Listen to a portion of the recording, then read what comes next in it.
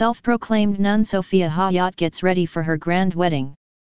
The actress, model, and singer, Sofia Hayat knows very well how to stay in limelight.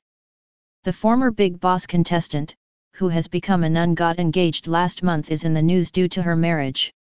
Sofia is very excited about her marriage. Not only this, Sofia is personally checking everything related to her marriage. Recently, the actress took to her social media accounts to share some pics from the preparations. Check it out. For all those who have come in late, about a month back Sofia took to Instagram to announce her engagement. She was recently involved in a legal trouble after she posted provocative pictures of her tattoos, including the swastika symbol on her feet and the Islamic crescent on her leg. In June last year, Sofia made headlines when she claimed to have given birth to Lord Shiva. Earlier in April last year, Sofia announced the removal of breast implants and declared to be celibate for life.